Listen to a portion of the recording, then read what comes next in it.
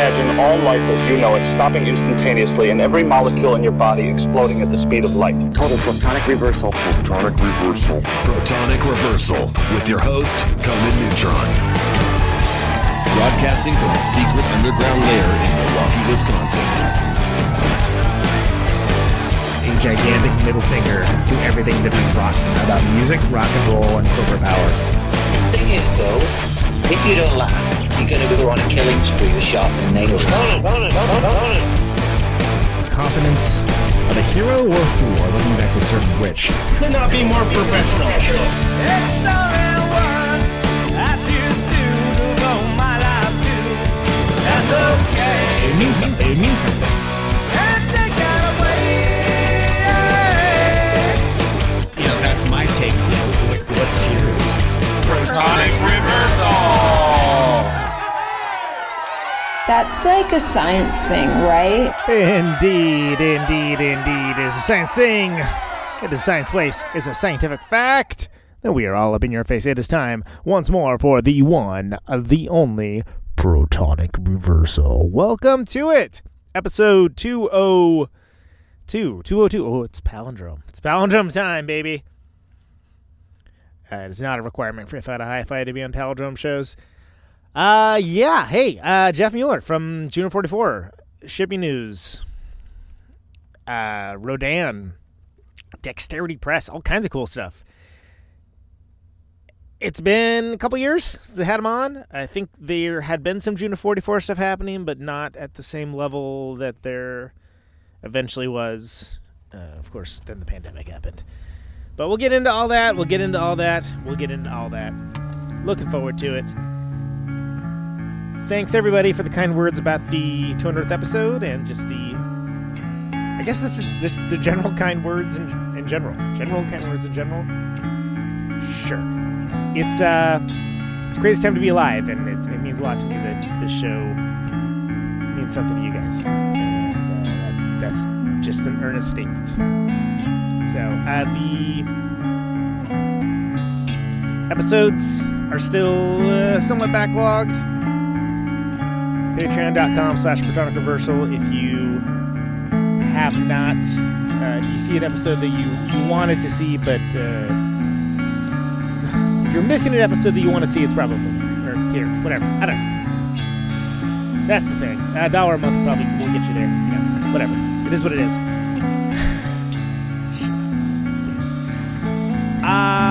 Otherwise, ProtonicReversal.com for the archives, normal place to find podcasts. Thanks so much for spreading it around. We're going to get the YouTube is woefully out of date. The Protonic Reversal computer took a big, fat electronic dump, so that'll be changing soon, in a good way. But we'll get back on the YouTubes. So, let's listen to a song. Let's talk to Jeff. Man, it's awesome. Excited. Very excited. This is the greatest place on earth. Interstate, north and south. I know you won't go far away. 3 full rooms full night and day. We can't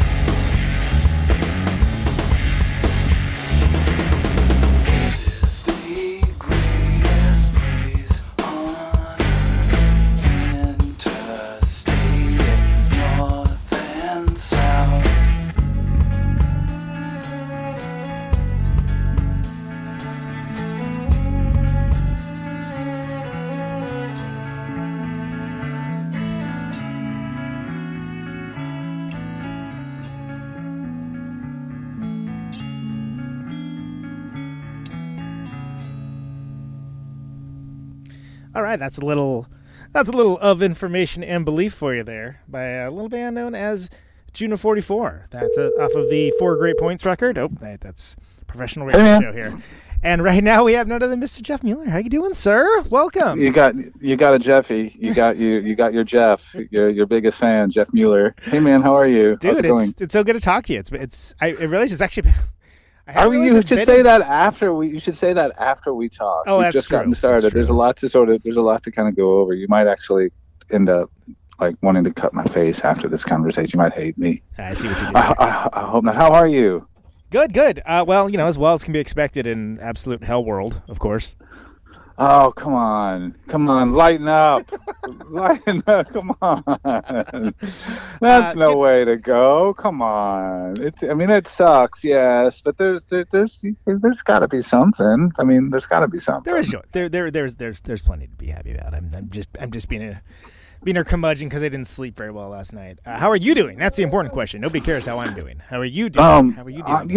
Truth be told, thank you for asking. I'm doing pretty well, honestly. Like my things are kind of moving along. Actually, today, it's hard to sort of get up and leave like your station right now, certainly where I am, because we've been pretty much pinned in since March and following pandemic protocols and all that kind of stuff. So we just force ourselves to kind of pull ourselves away from work and do things. And today, like my daughter and I, we go on these expeditions looking for, we do. We go looking for creatures and stuff. And she's been wanting a turtle. And today I walked to the post office to send a bunch of stuff. And on my way home, on the side of our little street, there was a cute little spotted turtle. So picked it up, brought it home, and she got joyfully emotional. It was great. That's awesome. It was good. That's like the lesser known novel Turtle Spotting that is, Irvine Welsh. Yes, absolutely. So but things have, I guess, like when did we talk? Did we talk in 2018? I was actually trying to figure that out. It was 20. It was about 2 years, like year and a half. I feel like it was in July or August around this time 2 years ago, wasn't it? Yeah, and it's one of those things where I was actually thinking about that today, and despite having the ability to look up that information very easily, I just, for whatever reason, decided I would just like kind of grind on it. I'm like, I don't know, when was that? I don't know. Like just kind of worked on. I never came up with an answer, but I think it is just about 2 years. It feels like it was about 2 years to me. Like it was, and I was considering like wearing the same outfit and July buying the 2018. same. It's a 2 years and 1 month. Episode 120. Yeah. There we go. Okay. Yep, there I could it have done is. that all day, and I totally didn't. What'd you do? Did you just search it? Did you just search your database or something like that? Yeah, I am. Since I'm right at the computer, it was like, oh, which episode was it? Okay, it was that one. All right. But I was gonna go to my side porch and sit in the precise location that I talked to you, because I can see it like it happened yesterday. But I went out there. About 10 minutes ago or 15 minutes ago, and I felt like a friggin' salad bar. The mosquitoes. Oh. They love me. Like my back looks like an ugly fluke, or like some sort of like a lychee nut or something, because they just eat me. They just eat every little piece of me, and I hate it, and I just can't. So anyway, I went back inside the house and I found a comfy chair. So you have like appetizing blood, basically, is what you're telling people. No, not that.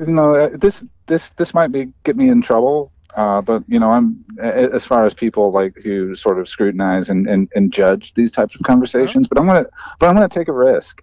I liken myself. I'm Jewish. Mm-hmm. I'm Jewish, okay, and I liken mosquitoes to being little flying Hitlers, and they just want to just chew on my Jewness. They just love my Jewishness. So little flying Hitlers, indeed. Yeah, I just want to just squash them. I just want to just not have them near me. I think anyone's sad if that happens. To be clear, I don't think anyone's gonna be mad that that's. I hope not, but like any reference nowadays, it just seems like it could be. You can just like flip things any which way. I could somehow become suddenly like scrutinized and thrown in jail for being anti-mosquito. Yeah, that could be like I'm anti-mosquito. I'm trying to kill the bats. That's what it is. I'm trying to deprive the bats of their food. Yeah. They're a valuable part of the ecosystem, you animal. Anyway. Well, I think last we talked, you had done a few of the Juno 44 shows overseas, over in Italy. That was like still relatively recent, and there was kind of nebulous, perhaps, future plans for stuff, including domestically here in the U.S. But I know for a fact that you played Chicago, specifically because I had tickets to it and didn't go to it because I was too busy canvassing instead. And I wish I could have seen it. But that said, I feel like it was a valuable use of my time. I get it. Well, no, that's an important thing to be doing. I didn't realize you were in Chicago. Well, I'm in Milwaukee. So that was the closest one. So, hour 45 drive, aka down the street, Through Kenosha. You got to be careful. You got to go by Mars's Cheese. You got to go by the Cheese Castle too. It was interesting seeing Mars Cheese Castle trending on Twitter for a while. I'm like, that's not something that. Oh, because they stepped into it, didn't they? Didn't they have some? They had some commentary. They got all political on us about something. I can't remember precisely what it was. Did the Cheese Castle? I hope not. I know that the as he was referred to, the aspiring cop kid that shot the protesters talked about, he was on the Facebook page talking about storming the Cheese Castle, which was like, okay, yeah. That would have been a lot cuter if you hadn't actually killed some people. But oh God, no, right? No. This was not that recent. This was more like half a year ago. I think maybe they did. God, I feel like it was good commentary. It was just sort of like the Wiener Circle in Chicago. It was sort of like their marquee sign. It was something sort of aggressive, like anti like right wing stuff. But I can't remember precisely what it was. I never understand why businesses do that. But then by the same token, I was thinking about it, and I used to live right up the hill from the Grand Lake Theater in Oakland, and which is just notoriously outspoken. Like, they were known for when Michael Moore, when the movie they gave which one was it? They gave the R rating to, and so it wouldn't get shown anywhere. And they're like, we're not going to enforce the R rating. A Michael Moore movie? Yeah, Fahrenheit 9/11. This is years yeah. But but basically they had a big audacious, I don't even remember what they said, but they changed their billboard to be, we're not, come see it, we're not enforcing it. And then they just kind of let it roll and had increasingly incendiary and increasingly niche political messaging, including things about parking meters and stuff, where it's okay, whoa, this is you're getting away from universalist sentiment here and kind of getting more into to niche grievance. Right. Local grievances. It's like small town news. It's like, what do you do? Yeah. No. It's like a human interest story. No, it's not. It's not that. I mean, they Mars's didn't do that. Nor does the Wiener Circle. It's more like the Onion-esque. It's more satirical, but sort of just taking stabs. I don't know, and I'm for that. But yeah, I totally hear you. It's almost like when you step into a protest, and instead of it being the reason of the protest sort of splinters out into like you're talking about Free Mumira and Monsanto and the same. brother, I'm just here to see Ant-Man. right. I know, that's exactly. It's like, well, stop it. You're like, come on, just kind of clarify. It just needs to be kind of cleared out a little bit, but it's all useful, and I don't know. I guess so. I just looked it up while we were talking, and apparently they, on January of this year, they put up "I Can't Breathe" on the billboard. Oh, wait, Wiener Circle did that. Mars Cheese Castle did. That's what it was then. You nailed it. Yeah, you found it. And this article also notes it as a lactose landmark, which I feel like is a good alliteration and a usage of headline space. So. Yeah, that's intense, man. And I think, honestly, in my view, certainly coming from that neck of the woods in that region of the country, I think it's important for that type of messaging, that type of clear and concise messaging at this point to sort of have some resonance and to have some presence. I don't think it's, but again, if it goes from, I can't breathe to, the parking meters suck in my neighborhood. Like, let's just lift the 2-hour parking ban. Well, okay, that's dude, right. No right on red, and left turn should be illegal. It's like, yeah. But I mean, if I think that those places, I think it's useful for them to sort of use some of their leverage to platform those types of messages without it becoming too preachy.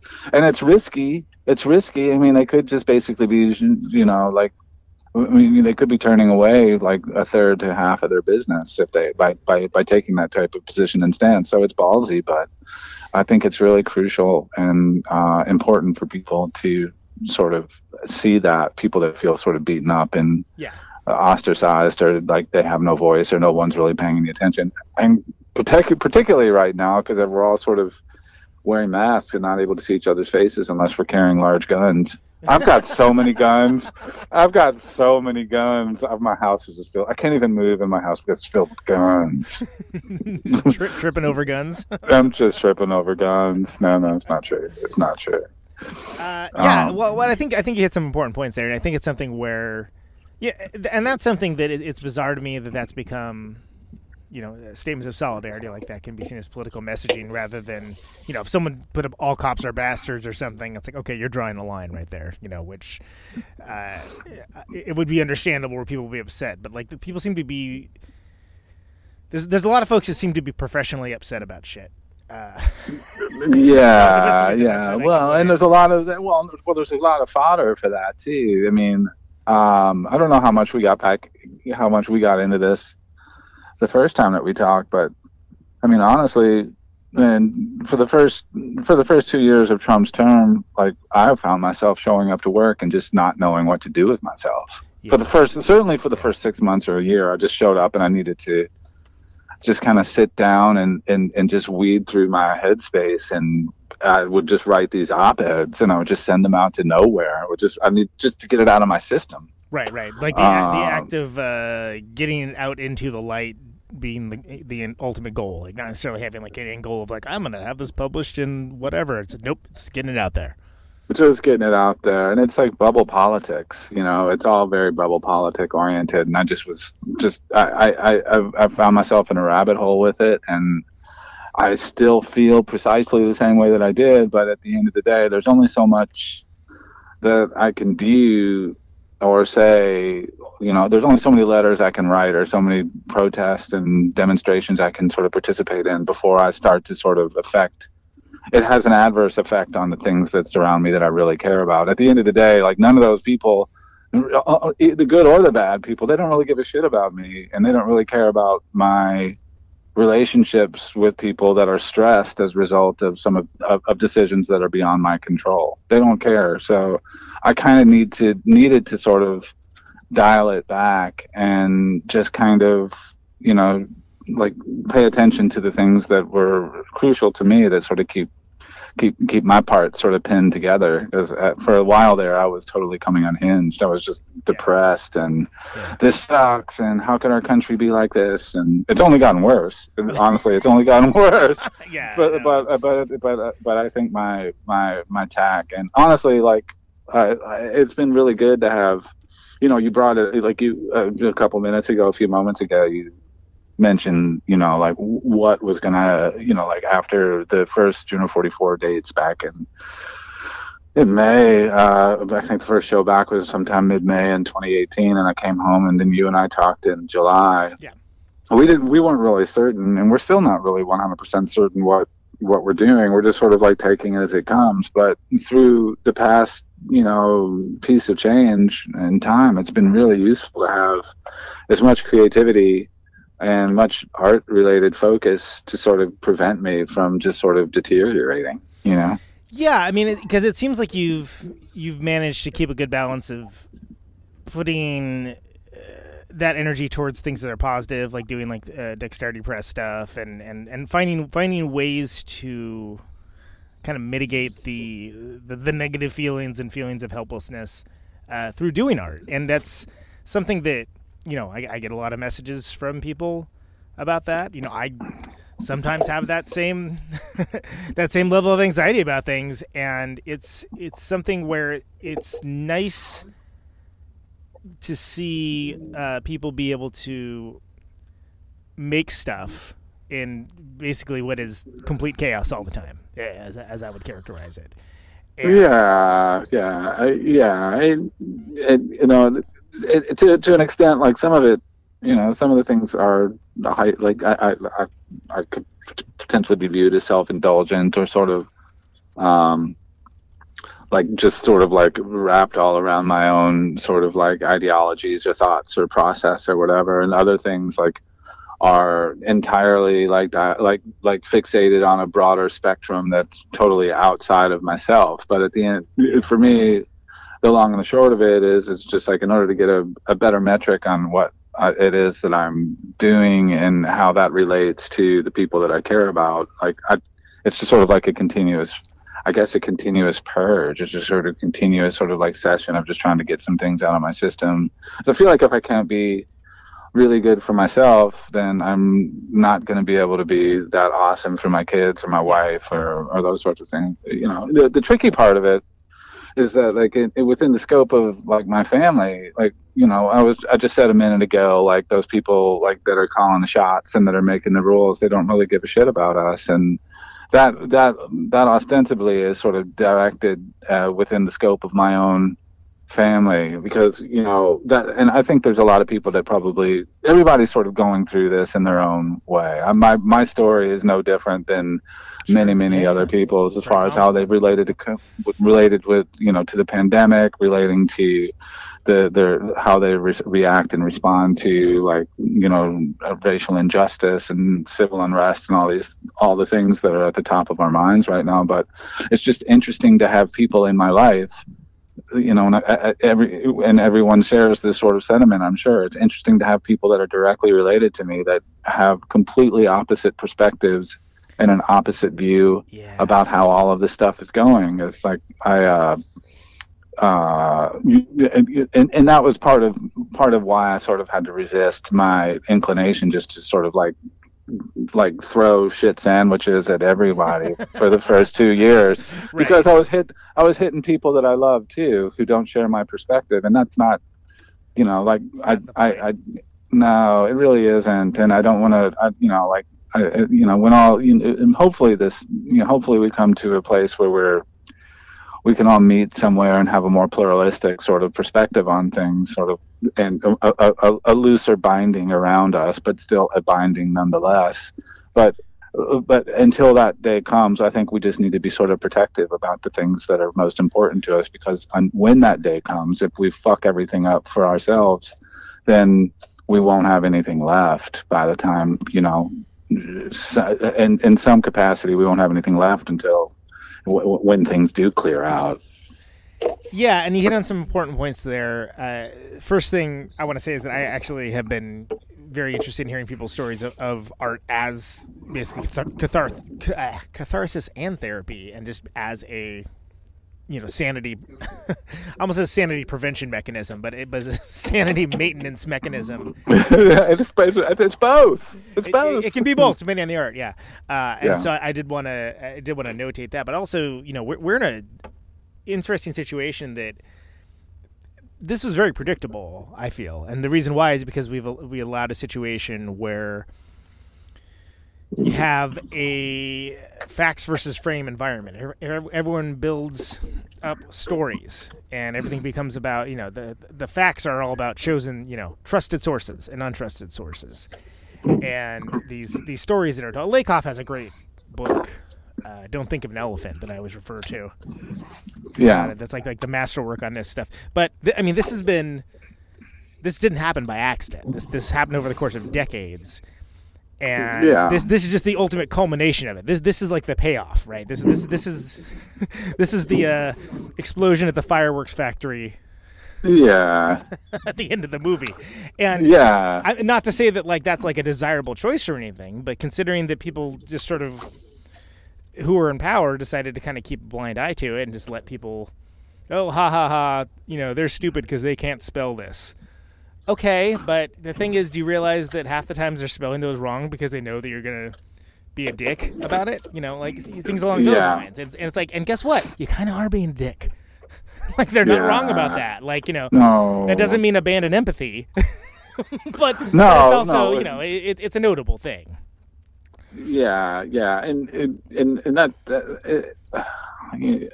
I don't like. I feel like what I try to do, by and large, is not pay much attention to what Reuters or what The Guardian or my news sources are telling me, and I try not. But I pay attention to them. And I watch, just to kind of bite into Fox News and bite into CNN. I try to get that perspective as well. But I just am listening to what people are saying. I'm just trying to hear it. Like, the story unfolds and it develops and it sort of tells itself if you just pay attention to not the editorials, not the bent media, but if you pay attention to what the people are saying. And in many instances, a lot of the disparity and the sort of the disproportionate sort of like leverage that people sort of invest in sort of like far left or far right media is based on them curating the answer to their own narrative. They seek out they're seeking out an answer that fits their story, and that's always going to be poisonous. That's always going to be poisonous if you're just sort of looking for the solution that fits your that best fits your needs. And I find that with and I guess that's it. Like when I'm talking about my team and people in my relatively close proximity that are that we don't fit 100% well these days, it's largely because they're just unwilling to sort of like accept like just the reality of the circumstance, And right now I'm actually really upset with you because I'm missing. Because I'm missing the RNC. I'm mad that I'm not home, that I can't go inside and just watch DJ Trump Jr. or whatever. I'm just angry. just blowing fat rails before he gives his have you watched speech. It's so scary. It's so amazing. It's really kind of like watching WWF. It's like watching a chair match or in a cage, or like watching a bunch of people throw thumbtacks all over a wrestling mat and just jump around in it. But have you watched any of it? I have. I have generally watched as much as I could stand before I'm like, I'm like, screw this, I'm out. But there's been some incredible, like, just from a sheer theatrical perspective, like Kimberly Guilfoyle's presentation. Yeah. Like, I wish that somebody, I can't remember who it was, they said, they appreciated Pat Buchanan's speech, but they liked it better in the original German. And it was that would actually apply to she's just basically doing everything but like pounding the podium, and it was like, wow, this is explain this to a founding father, like, okay, yeah, totally. What exactly? Okay, all right. And then everyone is it's sort of, it's interesting to see the combination of the true believers and sort of the along for the ride grifters. Yeah. Like, and just at this point, it doesn't really seem like there's that much of a delineation between the two. There doesn't seem like there's that much of a line drawn between them. They may not even know themselves at this point. It's like no. Do you believe this? I don't even know anymore. No, right? They could all just go fishing together, and there'd be no difference. There'd be like there's the adherence between the two just seemed like the line between reality and shape-shifting. It just is all just sort of nestled sweetly into whatever it is that they feel like doing. I don't know. I love that they started recruiting people from like that were basically memes. It's like, oh, we're gonna get the gun couple. We're gonna get that kid that was rude to the American Indian guy. Oh, you mean the St. Louis couple with the guns? Yeah, I was like, you're just like, getting people from memes to be. Why the fuck are they on the RNC? Why are they there? Yeah. You couldn't find, like, I don't know, an office holder to speak, or like someone like, oh no, we're gonna get the people with the guns who like pointed the guns at the protesters. Oh my gosh, I know, it's right. If there's any way you're going to make for more really great situations for people, it's by sort of celebrating like the suburban lunatics who held up AR-71s and hand pistols to protesters walking by their houses in St. Louis. It's great. So it's just going to get better. For a while, I guess it was in the spring, just as a fun thing, I started making what I like to call my verified memes. Yes. I was making yes, memes. I'm a big fan, yeah. Yeah, no, I was just making my own verified memes that were just sort of like just set up to kind of piss off Trump supporters. Yeah, it was Jeff Mueller's dank meme stash for yeah, I don't know, like they were just like things that were completely wrong though. They were completely untrue. It was like Trump signing an executive order to for the immediate release and imprisonment of police that were shooting people or whatever, and just making it look totally legit. And I never really had the chops to kind of go forward with it, but I thought it would just be. There's so much of that, like of those sorts of just like big white letters on a picture sort of circulating through social media that people completely sink their teeth into, and oh yeah, and then suddenly it means something. It's like it just doesn't. It just really doesn't. My dad's like the meme lord, and maybe about 40% of them are good or timely or funny, and there's a good 20% like I don't even understand what this is attempting to convey. It's just like, okay. Oh yeah. He's just really into it. He loves it. I liked it when like we didn't think that like Trump was going to be president and his memes were funny. Now I can't. It's not funny. There's one like that I think it was after the second debate with Hillary Clinton where he it was his Adderall sniffing festival. Like he was yeah. Exactly. And the meme is just like it basically like synchronizes all of his sniffles into like one 30-second patch. It's just it's a sniffle supercut. It's just like one steady patch of Trump sniffles, and it's just it's truly, it really is just like I just could have it on repeat while I'm trying to go to sleep. It's like the best. Like yeah, it's like just the funniest thing. I don't know. What a world we live in. Yeah, absolutely. Can you, I would like to actually hear a little bit how the revisionist adaptations of future histories in the time of love and survival thing came together, and also I would like to talk about the fact that I like the Survivor sound was involved in that because being an Oakland guy, that's I was like, oh, how cool! What like a neat crisscrossing of worlds. So how did that come to pass? You got that Motmos remix, you got McIntyre doing. I mean, it's kind of. I mean, it's in the title to a certain degree, but like, how did that come together to make this new release? Like, what was the mindset behind it? How did you decide what to pick? Like, how did it all come to be? Well, do you know the Survivor Sound guy? Do you know Jonah? I do. Yeah. I got a futon from him. Oh, well, there you go. And I still have it. It's a great futon. He slept on it a few times. No, we were. Like I think I bought a copy before I even realized that he was involved. I'm like, oh, no kidding, it's Jonah. That's awesome. No, that's remarkable. Like he was awesome. Like, well, it honestly like maybe like within weeks or a couple of months after we played in Catania. Sean started saying we should, revisit some of our older songs that we just were never satisfied with, even when we made them back in 1999. We'd always had our songwriting and recording approach was always somewhat stressed, and the process was pretty intense, where we would just get together for a number of weeks and then or a week or 2 weeks and just go straight into a studio and record whatever it was that we had. And for the first 2 or 3 releases, it was I think collectively we felt like those records came off a bit more cohesively because our approach to writing the songs was such that Sean or I would come in with a fairly clear idea of a song structure or an arrangement with parts and stuff, and the Sean and Doug and Fred would make the song better with how great they are as players. They just they could just figure it out really quickly, and we could easily get through. Like we could easily have a record's worth of new songs ready to at least play through by the end of like 4 or 5 days of practice, and then we'd spend another 3 or 4 days working out the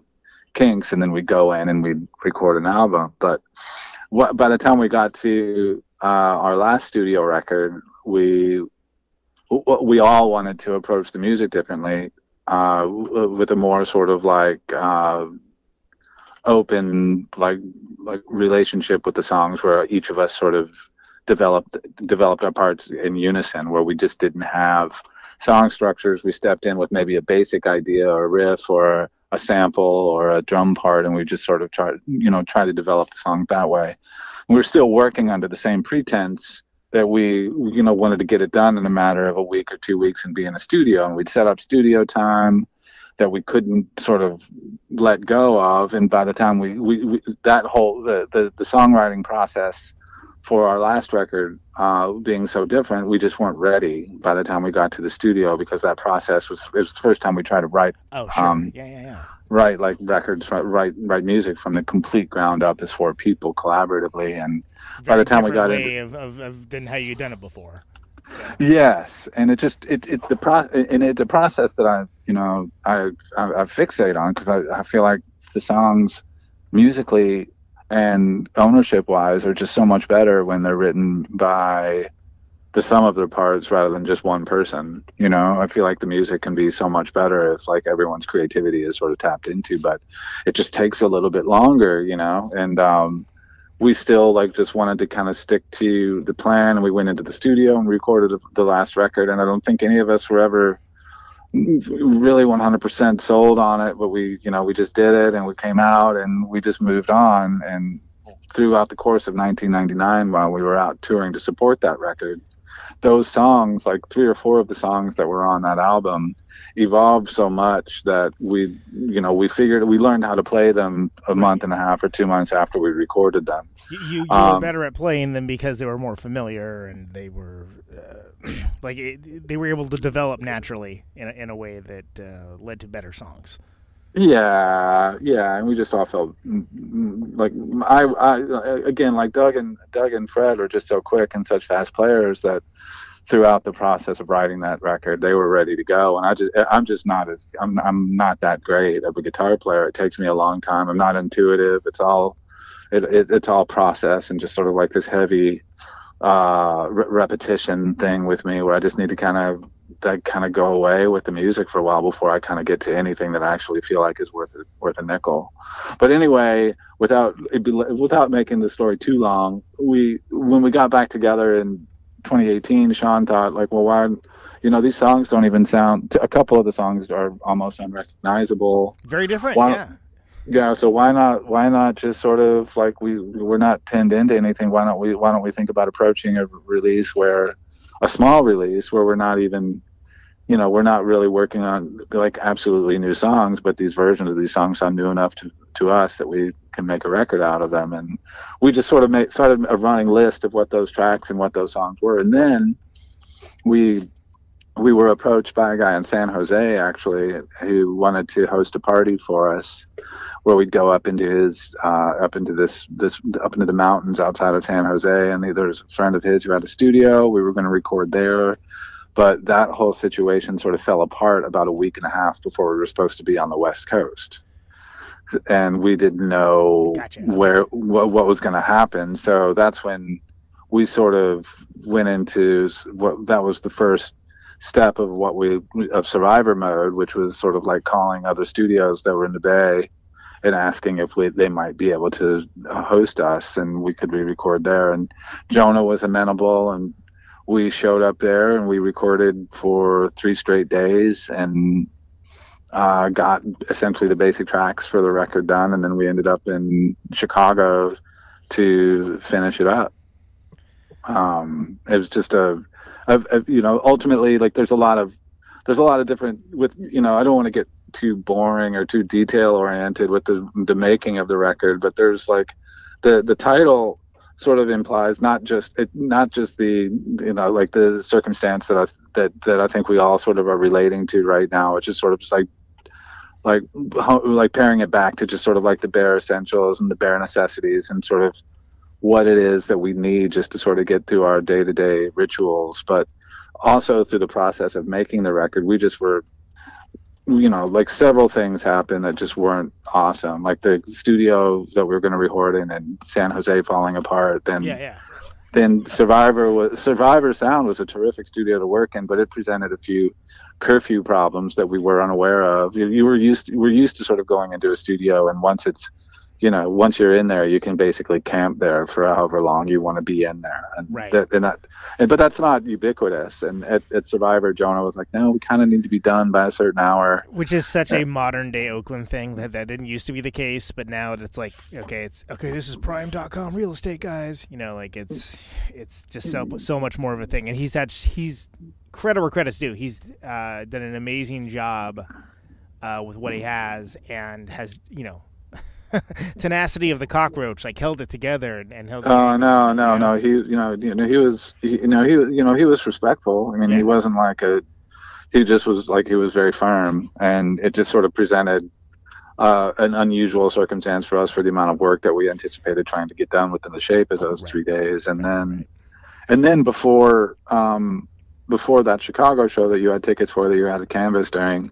We were going to rehearse at Sean's studio in Chattanooga, and those guys came to pick me up at the airport. And on the way back to Sean's house, he got a call from his wife saying that the studio had burned to the ground. Holy crap! Yeah, it was sucked. It was a studio that Sean. It was called Soul Stable, and it was a studio that Sean had pretty much built by hand out of what was an old Civil War era horse stable that was on his family's property. Yeah. That it's a crazy story. He was just out looking around it's maybe I think it's 40 or 50 acres of property, and it's one of the it's the largest piece of unbroken land in the city limits of Chattanooga, Tennessee. Really? Wow. And so he's just out roaming, and he discovers this building that nobody really had ever paid attention to. It was under brush and trees and all kinds of stuff. And he started uncovering, and he found this. It was not at all like an all-season building by any stretch of the imagination. It was an old horse stable, and he retrofitted it. He built up, framed out rooms and put in windows, and had probably $50,000 or $60,000 worth of gear in it. And we were just getting ready to go on tour. We were going to play, rehearse there for 3 days, and then play in Chattanooga or in Knoxville, and then start heading up toward Chicago. And he got a call that it burned to the ground. So that was another really messed up thing. And then we get done with the recording, and the friggin' pandemic hits. And you're like, hey, we're clear, all right. Oh wait, what? Yeah. As far as so there's just all these different, all this sort of weirdo stuff. But so the Matmos involvement and the John McIntyre involvement was because we've always, there's not really a whole lot of reasons other than, truth be told, it's just for fun. Yeah, we did. Why not? We had no interest. Why wouldn't you? And Mickey Darius, who's also in San Francisco, who runs the label that put the record out. He does very curated and specific releases for his labels that are generally within the 300 to 500 range pressing, not significant, they're very intentionally kept small. And we were a project that sort of, initially I think we sort of thought our project with Mickey was going to sort of be in that range as well, and just sort of grew exponentially into being something a little bit larger. But when he approached us, he was talking about how he liked the idea of the records that he he was putting out being sort of unusual for the musicians, not very straight, not their normal sort of idea for a record. And at that point we were already talking about making a record that was not very normal for us. Right. So the whole concept fit neatly within our plan, and just through the process we realized and remembered that one of the songs that made it to the record is a 1996 version of a song that was released on a 1997 record that but it was a version that had not been released. It was a 24. We found the. Was that the one that was in the fish tank one that you're talking about, or is it a? No, it's the last song on the record. It's called "Paint Your Face." It's of course, yeah. And we were like, well, let's. Because that one's on 4 great points, but it says "Cut Your Face" instead. It's "Cut Your Face," and the arrangement, everything about it is just a little bit different. The one on the new record is much more. It's not as smooth. It's a much more aggressive, and when we heard it, we was like, well, let's put that on there, and then we just like, well, why not? We have this all split up into, we'd had it transferred from 2-inch analog tape to Pro Tools, so we just thought, why not just sort of like distribute these tracks, these WAV files to Matmos and see what they can do, because they're friends of ours. They're friends of mine from Louisville. Drew and I used to play. He was a guest on one of the best projects that I've ever done. Oh, really? Yes, it's the best music that I've ever made. It was a rap band called King G&J Crew. Interesting. Okay. It's not really the best thing I've ever done. Okay. no, but it really isn't. But I like to say that. It is, and I'll send you some links. But back in the early 90s, we Drew and I had worked on, Drew, who's also part of Matmos. Drew and Martin are Matmos, I should say, but he and I had worked on a few projects sort of just collaboratively back in the day, and I'm always looking for excuses and reasons to sort of reach out to people to see if they're interested to sort of do stuff with things that we've made, just to sort of see what their bend is on it. And he was amenable, and they came up with their thing. And John was, in the throes of the pandemic, and we were all in the middle of all these cancellations, and we're just like, well, why not just see what John can make too? Right. So really, it's just sort of like outreach, and just sort of like fun to sort of involve your friends in your project, and sort of expand on the idea of what like our like a weirdo band record could be.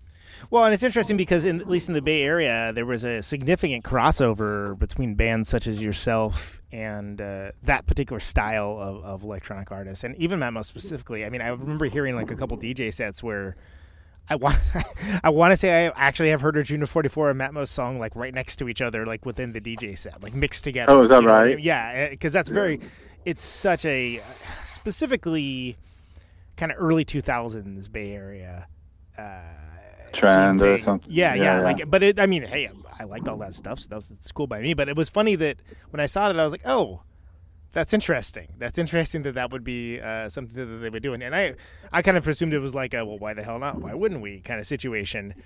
Yeah. But it's interesting that you have that relationship, especially with Matmos, because I mean, Matmos is very beloved in San Francisco, especially. So it was like an interesting pairing, and it's something that does seem to work, and it does have like it fits the vibe. Like the feeling of the whole thing is sort of like we're doing this because we just feel like doing it. Yeah, and like there's this whole like reunion concept in records that bands make when they come back, and like there's some people that probably would have preferred if we just recorded the chorus to Cut Your Face or to Sharks and Sailors for both album sides. Just play that. Just do a supercut of that. Just play that for 18 minutes. Even more Sharks and even more Sailors is what you Yeah, exactly. Let's just do that, and then we're happy, and then it's the best record that you've ever made.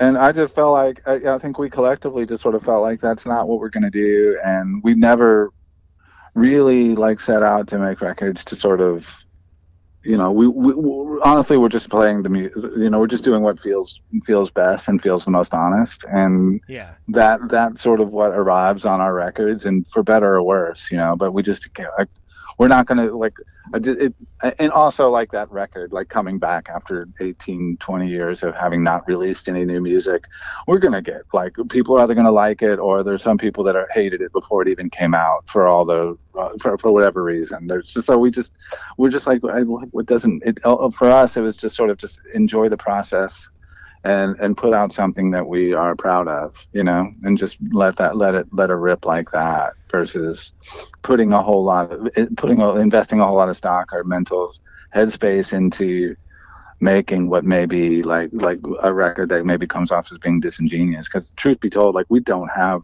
we're different people. We're I'm like friggin' almost 50.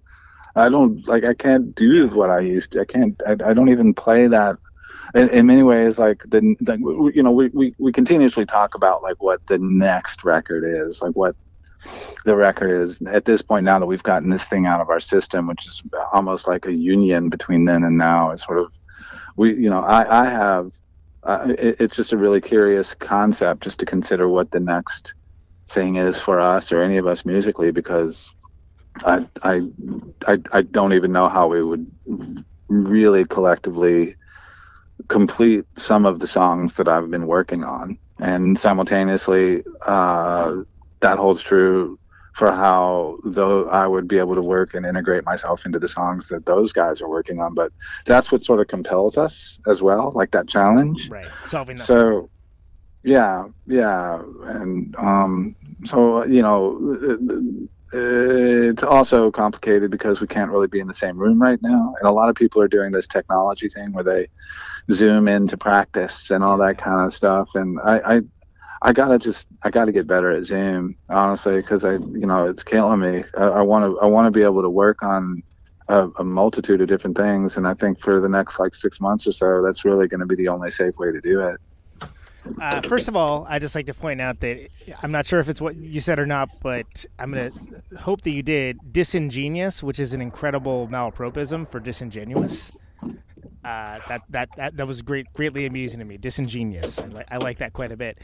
Secondly, also it's interesting that to me, like within the record, like a song like "Have a Safe Trip, Dear" kind of seems like that would be like a Juno 44 special order, right? But then there's also stuff where the whole thing kind of being like a smorgasbord of different things works because it wasn't like there wasn't this anticipation like, oh, there's a new Juno 44 record. It was like, oh, wait, what? And it just like sort of was there. Extra. Yeah, and it's like, oh, and then there's just this thing. It's like, well, okay, that's an actual pleasant surprise for once, rather than the other way around. In the same way that Hum record kind of came out of nowhere for people that are fans. Oh, yeah, I see what you mean. Oh, okay, yeah. It's right on. And that's to me that's interesting because it's just almost completely impossible to surprise people with anything nowadays. I found that impressive just in its own right, and then the least of which is like, oh, this is kind of eclectic. There's that the re-recording of what was it, Cardiac Atlas. It's something where it's just like, okay, some of these are it's like almost seem like reimaginings, but then it makes sense too when you talk about the Anahata stuff and like having like not feeling like it's necessarily fully baked or fully gestated and the versions that are on the record. That's like, oh well, this makes sense if you stop and think about it, because the songs had time to kind of take on their own life, and then songs don't stop living too. Yeah, well our friend Jay, I'm sure, you know who Jay Ryan is? Oh, yeah, of course. Yeah, well, I read somewhere he said something that resonated with me, which was just like, I wish that I don't whatever song it was, but it's like I wish they'd recorded that after playing it for 2 or 3 months. Yeah, and that just sort of was a ping that I had to pay attention to, because it's true. Like nowadays, like my other bands, like Shipping News, was very particular in the studio. Like we were very cognizant of like just taking our very, very glacially paced and just sort of making sure that we crossed all the T's and dotted all the I's and just tried to get everything as concise as we possibly could. And as far as like the surprise of this Juno 44 record, there's a few things. Like when we were, it's an unusual circumstance for us because back when we were still making records, Touch and Go is hyper healthy.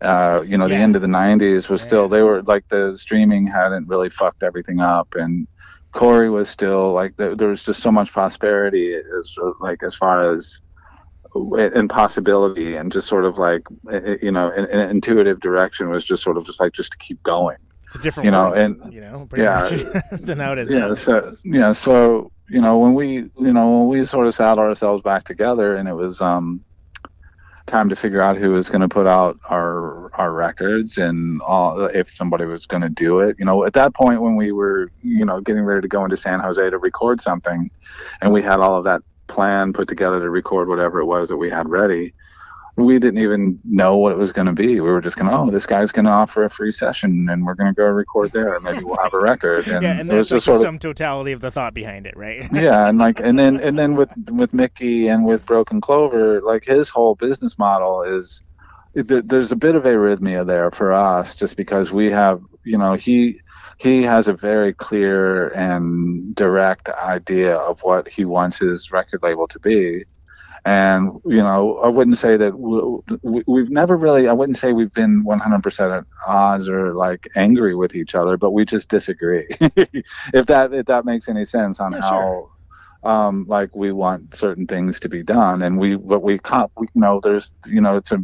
a mutual respect for each other, and we just are careful to, just as far as our gratitude and our appreciation for what each party offers. But at the end of the day, like, his label is sort of resistant to certain industry norms that we were sort of more sort of like reared on with Touch and Go, things like publicity for that matter, or like there's he just doesn't really have the resources or the infrastructure to really publicize or promote a record. And that's curious, that was curious for us, but we're just, again, like, it was this weirdo, strange record. We were initially only planning on making 300 or 400 copies of it or whatever, and it didn't seem like that big of a stretch just to sort of let that flow. But yeah, in many ways, like, as much of a surprise as maybe it came off, it's like, oh, this is happening. It's like,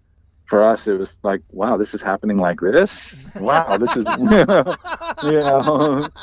totally. I get it. In a good and in a very bad way. I mean, no disrespect at all towards like the record label or how things are sort of moving, but I haven't put out a record since 2011, and it's been a while. Well, it's been a long time since Juno 44, but it's been a long time since there's been a record that you put out in general. There was a few things that happened, but they weren't like, they were sort of posthumous records. Yeah. There was two. There was two Rodan things that happened. Oh, there was, yeah. Yeah, there are two Rodan things that happened. Oh, geez. Come on now. I'm blushing. I'm turning pink. No, but like those things were like, they were. My memory's a sieve these days. Sorry, man. But they were quarter stick releases, and they were just sort of like, and they're very important and special as far as like what their latitude range was for us, and just sort of how deep they sort of went as far as the content and all the different things that we've sort of discussed with Jason, and just sort of like having those things sort of have presence was sort of crucial and important. And Touch and Go supports that, and they wanted them to exist. But as far as like the process is concerned, it was very, very similar. Like there was a production person at Touch and Go and Quarter Stick who you'd call, and they would, walk you through the process, or there was like the graphic designer and all the different things. There was a whole team of people, and there's an operation, so to speak. Yeah, yeah. Albeit much more pared back and not as unified, but there, all of the parts were still there to put out the sorts of records that, in a similar way. That they were put out back in the late 90s, mid 90s, but they're all there. But it was just the process of making the newer record was just the record that we put out on Broken Clover was just a pretty unique experience, and it was telling. I was like, wow, as thankful as I have ever been for being in the process of working on music with record labels, it's just. I just really feel fortunate to have had people that have been interested and want to work with us, honestly. Yeah, I mean, that's always nice. Yeah. It's a nice thing just to have that, especially when you get in your head about something, to have that vote of confidence that someone's willing to put it on the line for you. That's a nice feeling. Yeah, absolutely. Absolutely. I can't remember if we talked about this last time or not, because the aforementioned memory being a sieve. But that 15 Quiet Years, how did you end up picking the stuff that was on there? Because there was a bunch of like live recordings and things like that. I mean, I'm sure there was like a lot of ephemera and things, but I thought it was very well done. Thank you. Especially as someone that, it was just a little bit before my time, so I missed it like completely. So it was something where it's like, oh, that's awesome. They put together this thing. Like you can kind of like get like a hint of like other elements of things that could have been or were and weren't documented in a certain way. So how did you end up picking what you picked for that? Like how did well, that the core of it was like the core of it was the Peel session that we recorded in 1993 or 1994 while we were in Britain. The core of it was that, and there was a guy from Canada or something that had been bootlegging and putting it out on CD. It wasn't that there wasn't a whole lot of like newness to the material. Anybody that knew the band back then had already probably heard a lot of the things that were on that record. Yeah. Yeah, like or some like VHS like transfer like on a on a banana. But the we that process was unusual as well because we tried to fish back the master reels from the Peel session from the BBC, and initially like we'd always wanted to give those songs a different treatment, like a remastering. The way the guy mixed while we were making those songs was just insane and mixed everything really loud, and we just weren't 100% happy with it. So the whole concept of the record from we got back in 94, and by 95 or 96, a year or two after the band had broken up, Jason and I were trying to fish back the tape so that we could put out a different version of it. But the licensing fees to the BBC were just astronomical. It was like they were like, yeah, we'll send this stuff to you. It'll be $20,000. And we're like, we can't afford 20. That's it. Jesus, yeah. I mean, I was like, but eventually, as sort of time went on and interest went away or trickled out or whatever, and like not necessarily the band or prestige or anything, but just in terms of just like how things were being done as far as making money with licensing deals and records and those sorts of things in general. The BBC eventually, after maybe 12 or 13 years, said like, yeah, we'll part with it now for a fee that is reasonable. Very much in line with your budget. And we were like, oh, cool, we're finally going to get the tapes. Let's do this. And Corey was totally stoked. We paid the fee. And they were like, we can just email you the document. We're like, what? And they're like, yeah, it's just a digital file. It said, well, we transferred out. It's just a DAT tape. And we're like, what the? No. So there was nothing. Like the CD version that douchebag from Canada had been cycling to wherever, that version was essentially what we got from the BBC, but we were able to, have Bob remaster it or give it some sort of a treatment to sort of broaden it and open it up a bit. Oh, what a letdown. Jeez, after all that time, too. Ugh. Well, we should have known. I mean, like, the way that all those sessions sort of work is, unless they're important, like Lenny Kravitz or the Rolling Stones or something like that, they just re-record over everything. Yeah, yeah. Well, I mean, they look, BBC, right? They all those a bunch of classic Doctor Who episodes are like, just tape over. It's just some stupid kid show, like it's yeah, exactly. Like our shit was. Yeah, it didn't matter it didn't hold sway. But then the other things were, there were like 8-track versions of some of our songs that were on Rusty. It was that we had recorded and sort of were circulating through cassette tapes that we just wanted to have a vinyl home for.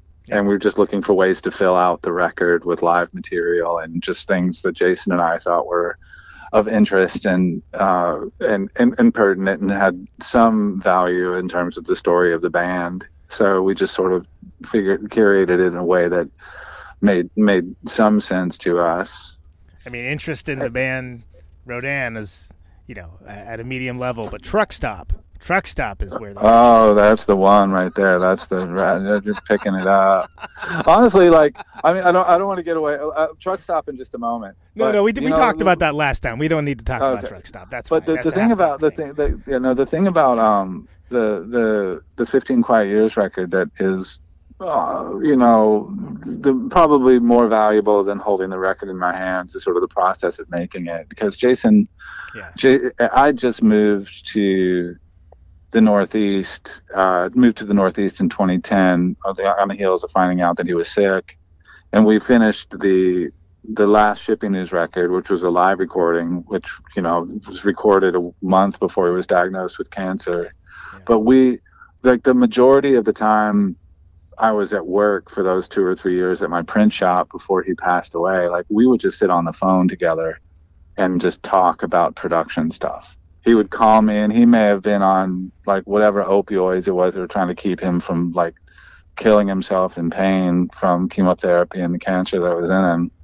We would just sit there on the phone and talk about paper colors or weights. So we'd just talk about this and like be looking at screens and be like, ooh, that color's just so nice. And it was just such a beautiful, bright, shining moment for me, because I knew that he was used as a tool. Like those projects where he utilized those records as sort of ways that, I think in some way are in parallel and tandem to what I was just talking about with ways that we're sort of getting through the pandemic and all of this and civil stuff, is that we just sort of need to focus, redirect our energies and focus on art and music and things that are crucial and important to ourselves. So that record, that Rodan record definitely occupies that headspace for me. And, that's the legacy that's within that record, is that, year and a half of trying to have it be realized and working with him through it.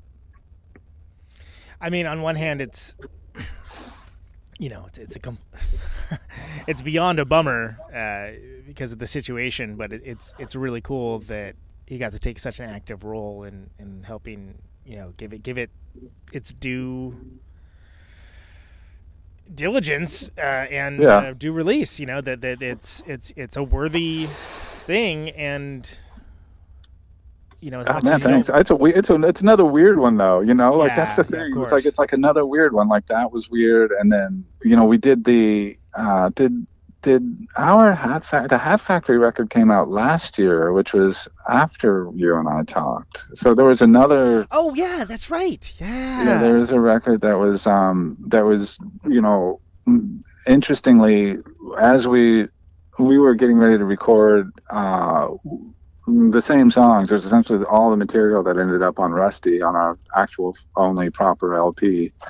I was loading up the gear into Tara's station wagon to drive it to Baltimore to record at the Hat Factory recording studio, at this old studio there. And that was like 93, somewhere real more early or less. Yeah, it was early '93. It was Hound Sound. It wasn't Hat Factory. We called it Hat Factory, which is unusual because those recordings were done at a studio called Hound Sound.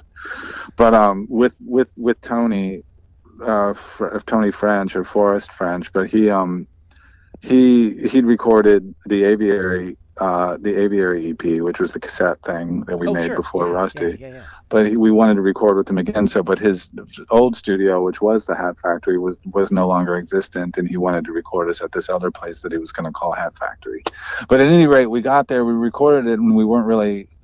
I jumped the gun. We were getting into Tara's car.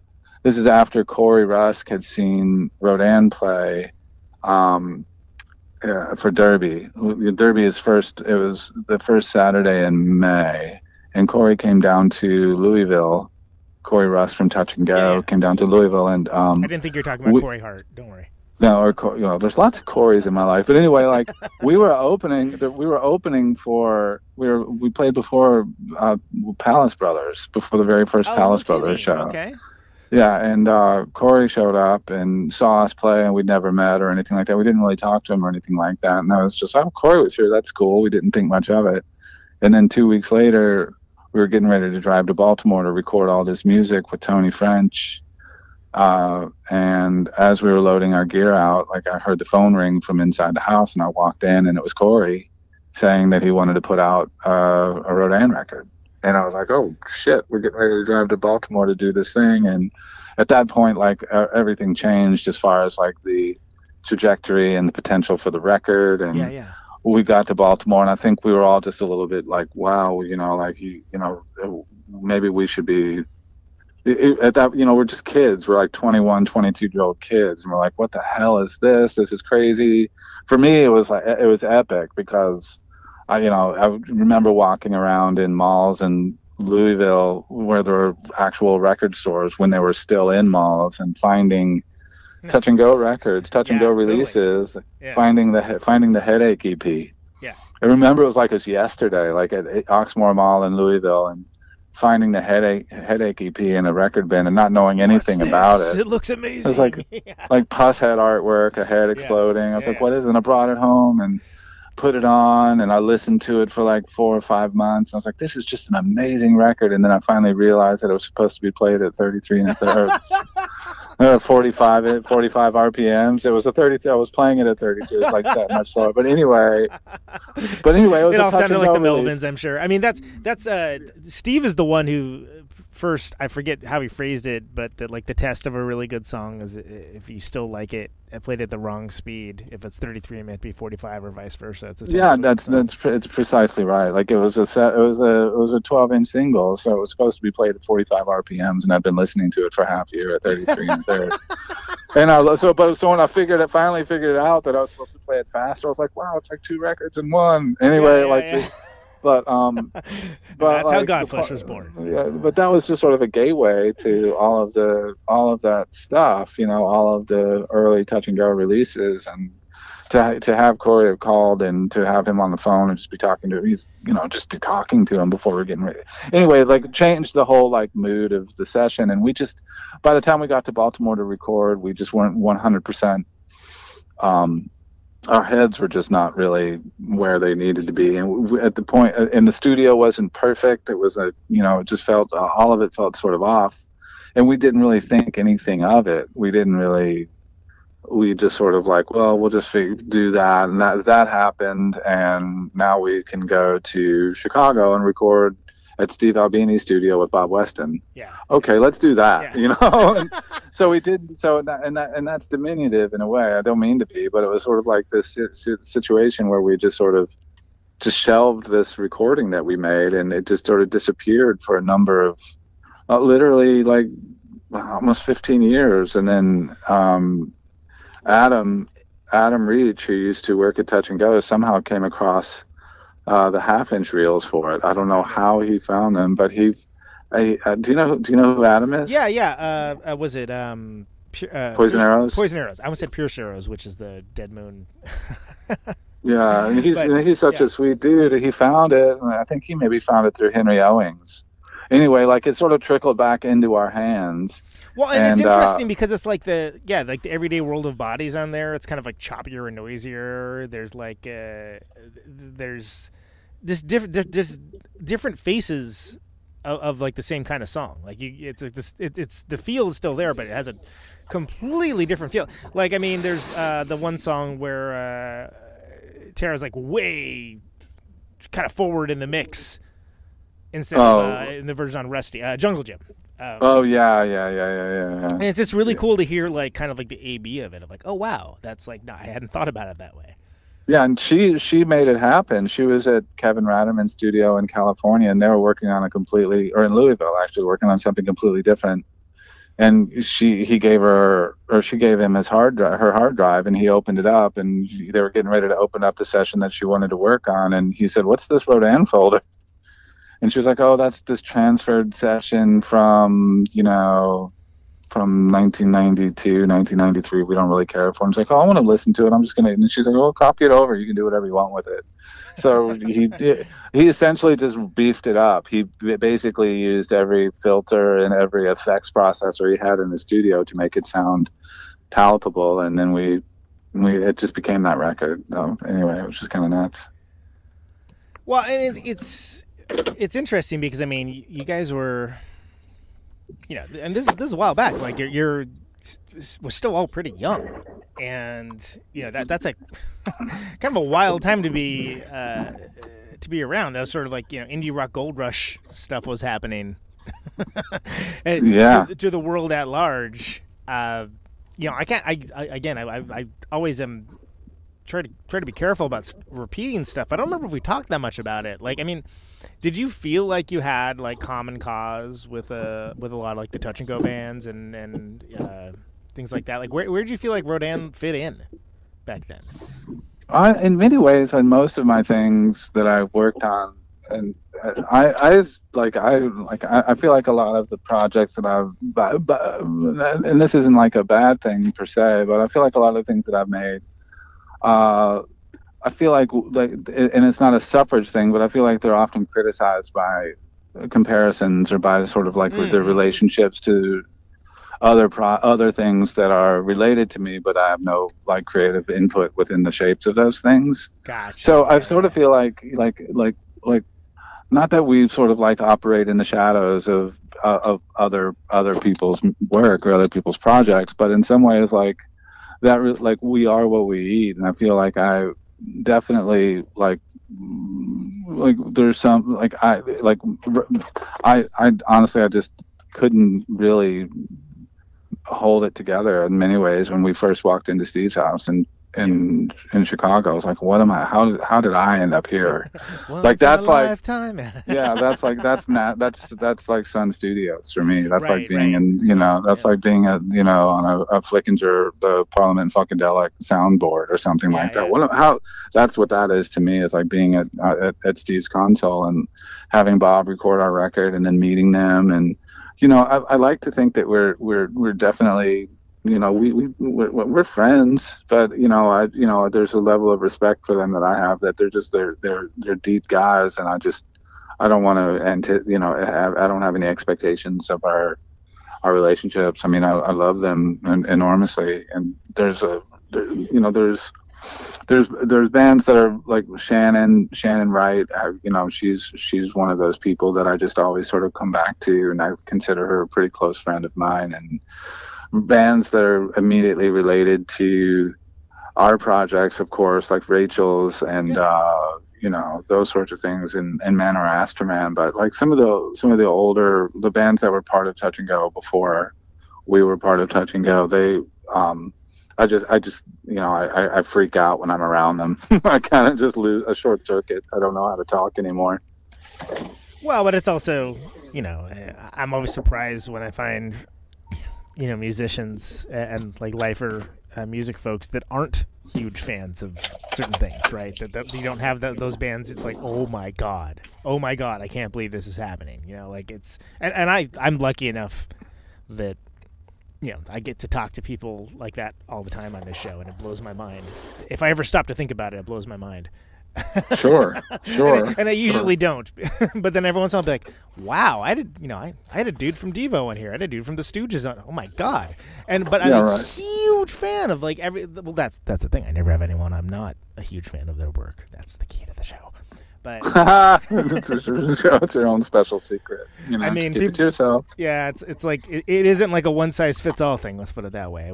I just a bunch of people I wouldn't have on. But I you know, I get it. But it's also, you know, and you know, first with Rodan, but also with June of '44. It's like these folks also became your contemporaries as well. And you know, you were doing the work. Like, did you find that elevation, that mental elevation, changed at all at any point, or were you still kind of always like, or did you just, you know, are you hanging out and then suddenly you have the epiphany of like, wow, I can't believe that you know, that's the person that made that record, or something along those lines? Like, how does that operate? And the reason why I ask is because for me, go ahead, sorry. I was going to say, the reason why I ask is because I think there's a lot of people that will put you in that echelon yourself.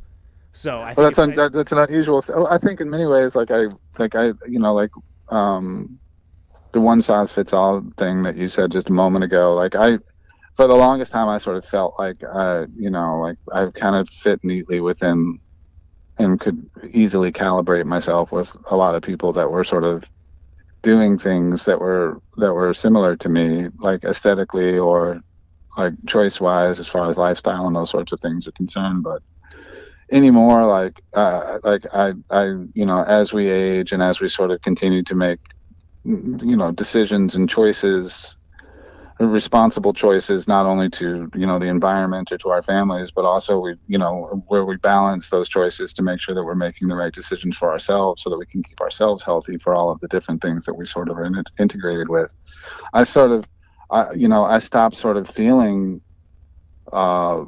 so, or not necessarily not, I didn't necessarily stop feeling like I wasn't part of that culture, part of that, you know, it was less that I didn't feel involved or integrated. It was more that I just was unaware of it. Mm-hmm. I sort of was able to separate myself from that sort of like consistent feeling of sort of being dialed in and fixated on who was doing what, or like how I like what's relationable to me as far as what I'm doing versus what someone else is doing. And once that sort of went away, I can pretty much I'm not as insecure, I guess, as far as like how I relate to people that I once was just like would not have felt very comfortable being in the same room with.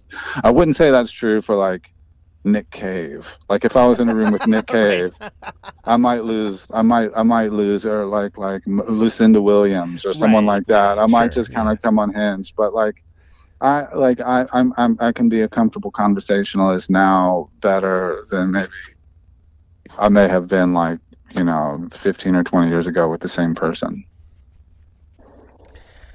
Does that stack up? Does that sort of answer? No, absolutely. That absolutely makes sense. And the only reason I bring it up is because you know, I think it's something a lot of listeners of the show and the listening audience has grown, but also sort of changed a little bit too. And I feel like it used to be mostly like used to be all musicians and people that knew me personally, and now it's like kind of grown. And you know, some people do have that kind of thing where, you know, they meet a musician that they like or an artist they like, and they just don't even know like how to start a conversation or how to you know, like, because they put them up on a pedestal.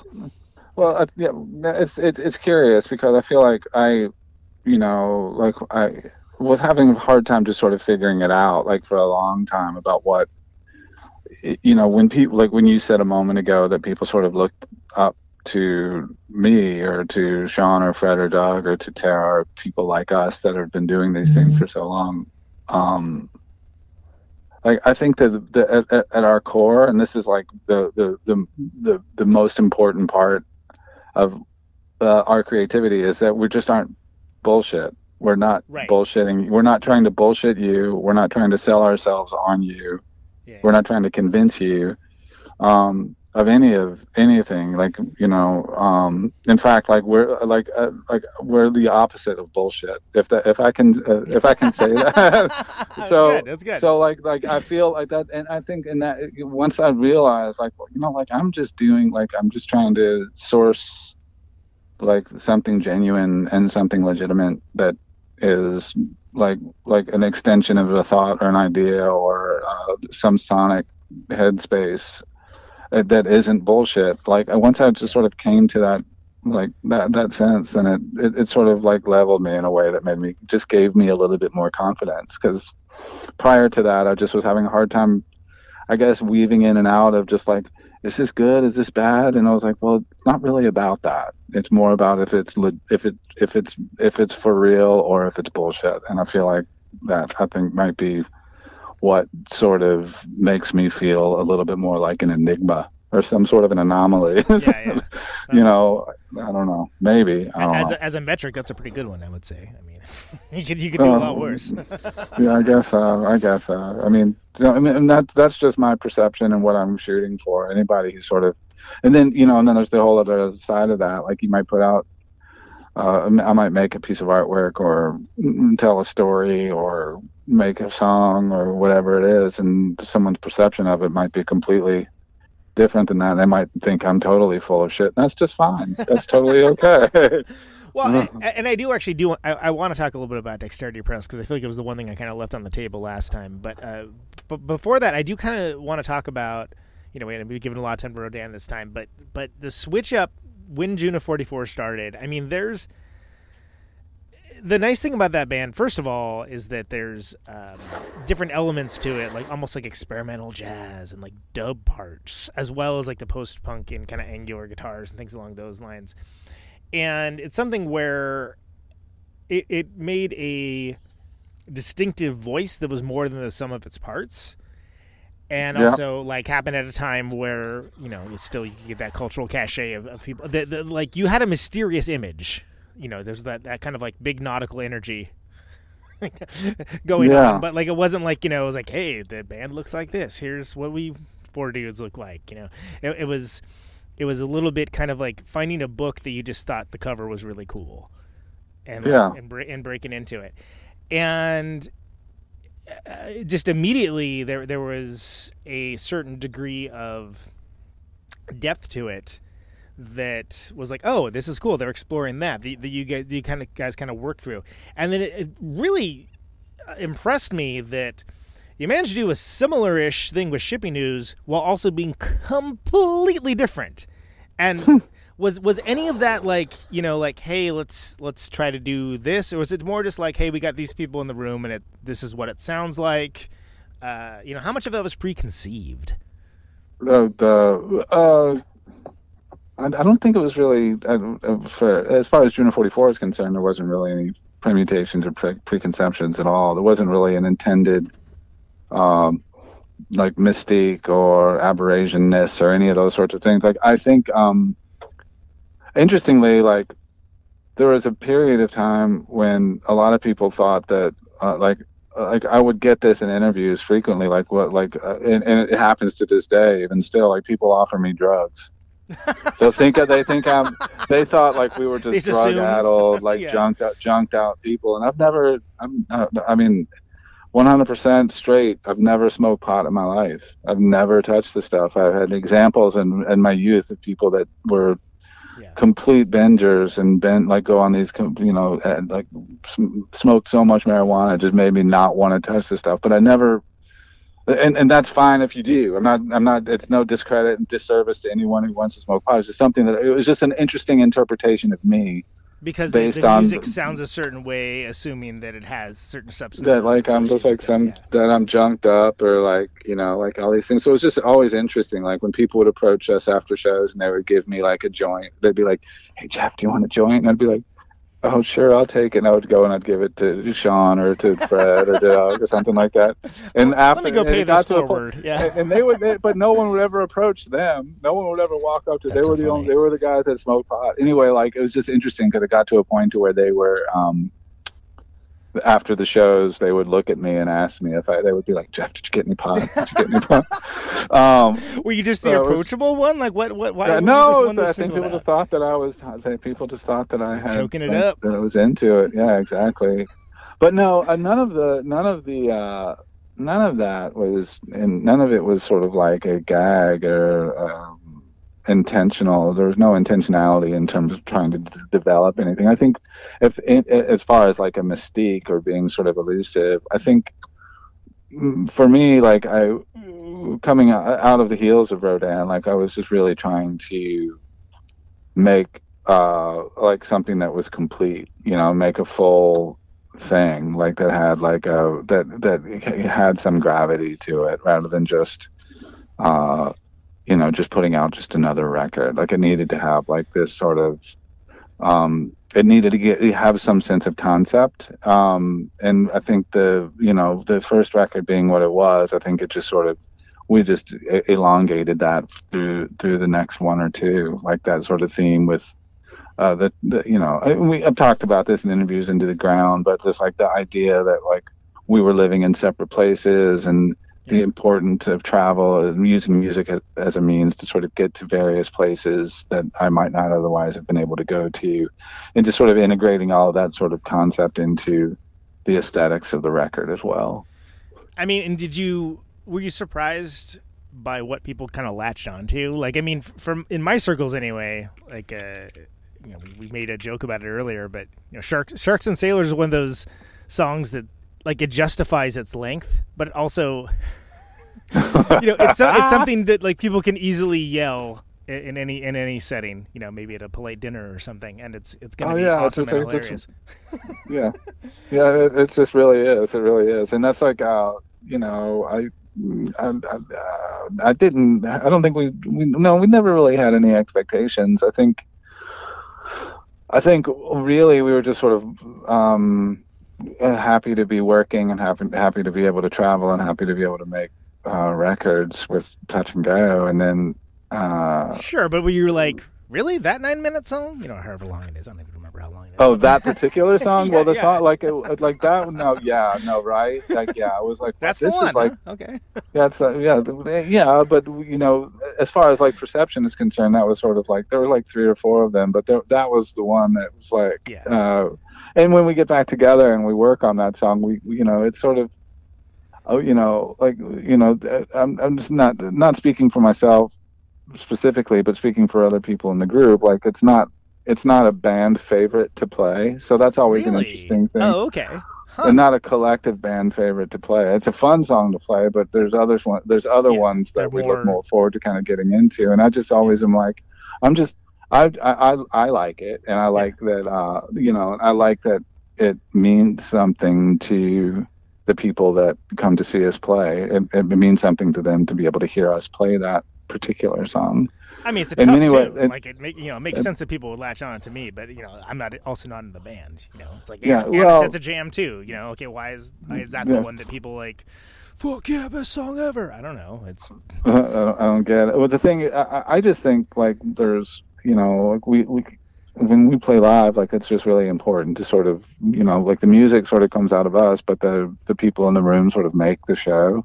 Yeah. And if the people in the room aren't really feeling part of it, then the music just sort of disappears. It becomes nothing. So there's like just how a whole. Greg Sage would just like play a bunch of songs that nobody's ever heard before when the Wipers would play.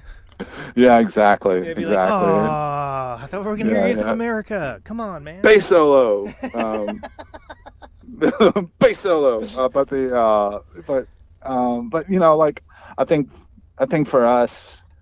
I think for Juno 44, like once 4 Great Points came out, I think that was a really important record for us as far as transitioning into something that was a little bit different than even the 2 or 3 releases that came before it. Well, if it makes sense, like even the color scheme, right? Because like there was these really like beautiful, gorgeous, like kind of earth tony covers previously, and then it's like oh that's a vibrant green, like that's like right there. Yeah, no, like everything about it just sort of just a big change. We again like didn't want to fall into typecast ourselves or sort of become a cover band to our own imagery or our own music. So we just sort of and that record. Someone, I think it was an interview we did for Italy for the Revisionist record, but they asked me if I could choose of the records that I've put out, like which from each band, like which record it would be. And I think for Juno 44, it would definitely be 4 Great Points. That's my favorite of our 5 or 6 releases. And I think in shipping news, what would it be for shipping news? The last 2 just kill me. I love the Fly at the Field records, and I really love the One Less Heartless to Fear, the live record. But I think that's more of a spiritual record for me in my brain. But yeah, those were sort of that moment where for both of those records for me creatively were records that sort of capture the sort of like the broader sort of like integrity and sort of intention of those projects. They just sort of hold on to the specific energy that is immediately related to the time and to the place where those records were made. Well, Shipping News especially had a unique ability to be very intimate and then immediately expansive at the same time, and that's that can be a hard needle to thread. And there's certainly other bands that have done it, but I think that there was a certain specific thing of with that band that there's a lot of heart to it. Like not to put too fine a point on. I'm not saying that like these other bands are heartless necessarily, but like it was like a deep emotionality, sure, to it. Yeah, that's a good word. That's a good word. I think a lot. I'm not really, I don't know how that we end up spinning it in that direction, how it ended up going that way. I think a lot of that initially was like a little bit like of a fearless sort of like approach to vocals, and like just actually singing more than just sort of like our regular spoken sort of shouting narratives and all that kind of stuff, but also musically and sonically, like the collection initially of me and Kyle and Jason, just the way that we talked and the way we related to each other sort of just was more indicative of, I guess, the music that we, it had that sort of like content, like our relationships with each other, much more personal at the front end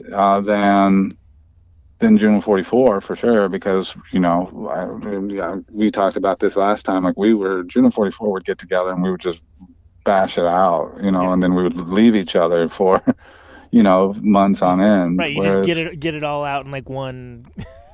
Yeah. one big session, and yeah, that's good. That's gonna have a very different vibe than something that's allowed to kind of. Grow. You get the growth chart on the wall where you mark the child's height, right? Well, that and also that we've got one of those, by the way. Right. But no, that's awesome. For Juno 44, and we're actually getting shorter. No, but the thing is like the other part of it is that just the approach to writing, like in Shipping News, we really never. I think we only made one record in a proper studio. Like we were recording all that stuff at home or at Jason's house, Jason and Kyle's house in Louisville. So there was just a much more intentionally paced and much more patient sort of approach to making our records than with Juno 44. And I think that is present in the outcome. I think actually, like, I was listening. I don't listen to my records very often, but I think like you mentioned Cardiac Atlas a moment ago, and I was listening to it, the test pressing for the record maybe 2 months ago. I was like, there's some kind of like weird Shipping News moments going on in Juno 44 on this song. Yeah. Like almost like sneakily, like subtle, sort of like subtle subterfuge. That just like the guitar tones and sort of the pace of the song, and just sort of like there's a lot of patience, a much more patient version of that song. I think that was something that we in the Shipping News band always really tried to exercise, was just sort of like, there's no hurry, and it never like sounded we don't rushed. Yeah, that's a good point, because it never, some bands like like being rushed is like the point, right? Like, there's just like a minor threat that was like super deliberate, maybe might not work the same way. Although now I kind of want to hear that, but it's totally.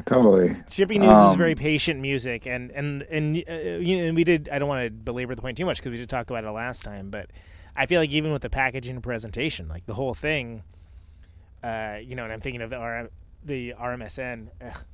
Oh, the single, like the sewn packages. The stuff that's sewn in, where it was like, Jesus Christ. Like, it was a bad move. Like the first one of those. I wouldn't say bad. I would say bold, but bold. Yeah, bold. No, bad in terms of just like bad for your skeletons to actually hand sew 2,000 papery poster insert CD folder things. I appreciate the labor-intensive nature of it, but I also fully respect game on that. It was the first one of those. The first one of those Shipping News records was really those papery hand sewn deals. Was pretty interesting. We were living in Chicago. We were right at pretty much Division and Ashland, right in the middle of, I guess, at the edge of Wicker Park before Ukrainian Village, and we finished the recording for that, and I'd printed the papery pieces, and we had a weekend plan to have like 15 people come over to our tiny apartment to help us put them all together. And then on that Tuesday, before we were going to put them all together, the 2 planes flew into the World Trade Tower. And September 11th, just fucking, it happened, and everybody just kind of was just like pinned at home, and I was walking down the hallway of my house, and I was looking out the window, just looking at the Sears Tower, just wondering if that was next. And then I was like, nobody's going to fly an airplane into the Sears Tower. That's not going to happen. That doesn't happen. I was just watching. But you can academically know something and still also, have that anxiety and just sort of, especially back then, it's hard to describe. It was a different world, pretty much. Yeah, precisely. Everything. I was worried shifting. about BART. I was like, nobody's freaking blowing up BART, but nobody blown. But still, it's a worthy concern. Yeah. But anyway, like before Tuesday, Wednesday, Thursday happened, and I wrote or called everyone, and I just said, if you can't come over to make this happen, if you need to kind of do your own thing, just we can just cancel. We just don't need you to come over and help us hand sew. Everybody showed up. Everybody needed it. Everybody came to my house. It was something to focus on. It was something to... It's exactly something to work on. So it actually just turned out to be a really beautiful couple of days where we just stayed in the house and talked to each other and listened to music and put together music packages. It was really awesome. Can you speak a little bit to how you came to do Dexterity Press? Was it these types of projects that kind of like led to that being like, well, why don't I just do more of this? Was that natural outgrowth? Did you have like a mindset of like, hey, I've got this thing envisioned and I want to make it happen? Like what? I met John and Matt, who ran Fireproof Press, which is the first letterpress company that I worked for. I met them. Press, I met them in Kansas City which is where I met my wife as well. But we, 1990 was when we met. 1990 and 91. John was in the Cocktails with Archer Pruitt and Mark Greenberg. Yeah, and me too. And we became fast friends, and I just love those guys. And they graduated and moved.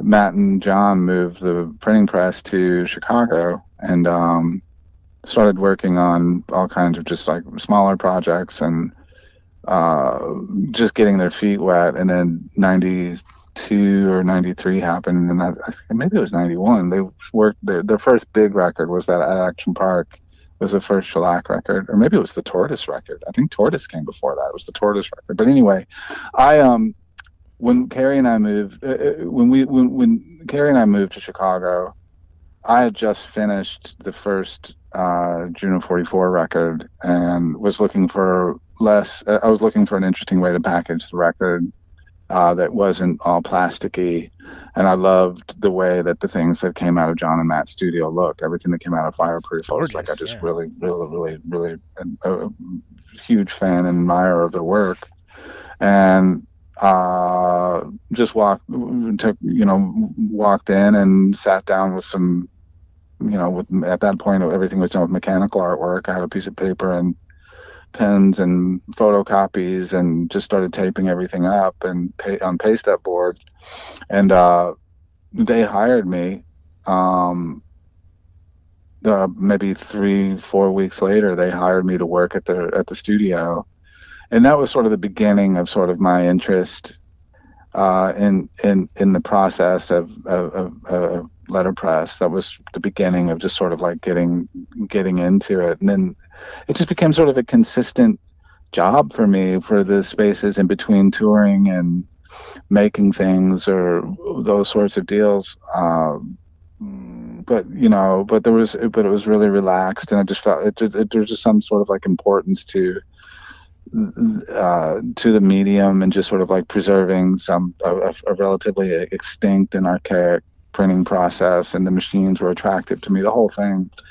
And it almost seemed to sort of preface the modern aesthetic of you're not necessarily mass producing 100,000 of the same thing. You're making something that human hands touched each piece of, and that's a special thing for people to have. Yeah, and you said it. I think you said it just a moment ago. Like, like you would see those records and you'd just want to have it just because of the cover. You'd like, It's like a book. It's like you just like look at that. You gotta have that. Matchbook. Yeah, like, all that stuff. So it's awesome. just like the interest in the aesthetics of just like that, the hands-on sort of thing, the handmade and all of that tactile quality of letterpress was just really attractive to me, just personally. And that translates, I think that translates as far as just like when you see an LP or a CD on a shelf that's made with that process. But we moved. Carrie and I stopped at Fireproof in '98 when Carrie and I moved to Philly for her to go to graduate school. And when we moved back, Fireproof had pretty much dissolved to just basically doing repressings of like records of larger girth. Like I moved back and John had a 5,000 piece repressing of an Action Park and then a Tortoise repressing. And within a matter of year, within a year of that, I just decided, and John decided that it didn't make really that much sense for him just to be handing me these repressings, and he never even would see the job. I'd be going to pick up the packages and print on the packages, take them to the die cutter, and then taking them to drop them off at Touch and Go or wherever, or take them to UPS or whatever it was. It was just like, I'm just going to start a business and I'll absorb whatever work that John, I'll just start doing it myself. So that's the beginning of Dexterity Press. And for the first 10 years that the shop was in business, from 2001 through 2010, all we worked on at the studio was other people's things. I would work on, or my own records, but I never really treated the shop like an art studio. It was more of a production press. I was working on large scale packaging projects or editioning fine art for one of our bigger clients is a gallerist that's in Tokyo, and we just edition artwork for them. So a lot of those sorts of things were happening. But what was really great about the print shop for when we moved to the Northeast was that, I'd already established studio space for it. We just basically pulled the press off of the truck and put it into a studio here, and I just started working immediately. But hit the ground Carrie, yeah, exactly. There was no time not to, But Carrie, I think I was working on a thing for the Swell season. It was the first thing we printed in our studio in New Haven was a poster series for that band, the Swell season, which was pretty fun. But Carrie compelled me and pushed me to sort of start utilizing the studio as an art space as well. Just and just started making my own things there, and it couldn't have come at a better time. I just started making all kinds of my own print work alongside all of the the regular work that we had at the studio. I mean, albeit not as much, because I just would try to fit art projects in between actual paid gigs. But as we proceeded, the art stuff started to generate a modest stream of income as well, just selling prints for like $20, $30, $40, not like a ton of money, but signed edition sort of things. But yeah, it was extremely consistent, and it's been extremely generous as far as allowing me the luxuries to sort of kind of come and go from it. Yeah. And interestingly, we were in when we returned from recording the vocals and recording vocals and just doing all the overdubs and stuff for the Revisionist record at the middle of January, I came home and I had work set up for the studio through August, through now. So I was 7 or 8 months out with LP jackets and stuff for myself. I just had consistent work all the way through now. But with the pandemic, about 80% of that just disappeared by the beginning of May. Oof. I mean, literally, it was so fucking nuts. It was so crazy. I had everything that was out in front of me for when I got home. I had, essentially like 4 or 5 weeks of production work before I was going to be able to even touch any new jobs. And by the time I got done with all of the production work and everything that was already in space, like I only had about 15 or 20% of those jobs left. Yeah, it was really, really scary. It was scary through, I want to say through mid-June, beginning of July, but everything just came back with a vengeance. And fortunately, like, we didn't get we followed pandemic protocols and we established our stay-at-home rules and for the kids and how we were going to homeschool and all that kind of stuff. And it was actually not such a bad thing to be sort of a little bit loose during that time, because I just wanted to focus on my children to make sure that they weren't becoming unhinged. I mean, as wild of a time as it is for adults, I mean, I couldn't even fathom. Well, I don't want to carry. I don't want to. 100% out of my control. There's nothing I can do. It's not my failure. All I can do is not stress. And the last thing I want to do is, even if I was stressed, is bring that to my kids, because I don't want them to feel like like I was feeling in April. I don't want that to translate. Right. So I just did my best to keep smiles on their faces, and they did a pretty good job of keeping me in line as well. You know, they were just a whole lot of resilience going on. But it was really, given that, and that said, by the time, you know, early July hit and everything just started to pour back in, I was really ready. You know, I just didn't want to feel like,